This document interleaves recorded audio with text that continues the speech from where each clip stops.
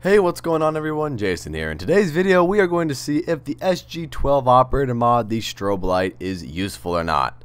So what does the strobe light do? According to the in-game description, replaces ADS.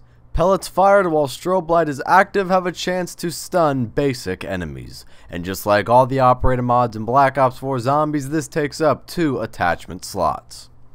I'm going to be honest with you guys, this is probably going to be the shortest episode of the Operator Mod review series, since my only analysis of the SG12 is that the strobe light doesn't seem to do much when you are shooting the weapon. Even in the higher rounds, when you have the gun Pack-a-Punch, it's going to kill zombies in 1 to 2 shots anyways, so you don't really need to stun them since the SG12 is that powerful.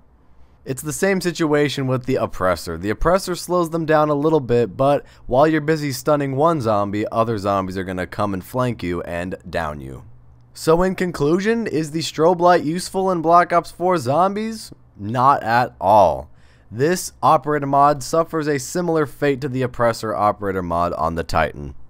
Honestly, this operator mod doesn't seem to be working, even if it might be. That's how little you can tell if this thing works or not. I think you're better off just equipping 2 extra attachments instead of wasting your attachment slots on this pointless operator mod. These are just my thoughts on the SG12's operator mod, the strobe light. What do you guys think? Do you like using it or not? Let me know in the comments. Alright guys, I hope you have a fantastic rest of your day, and if you enjoyed today's video, make sure you hit the thumbs up button, subscribe if you're a new viewer. It's been Jason, see you next time.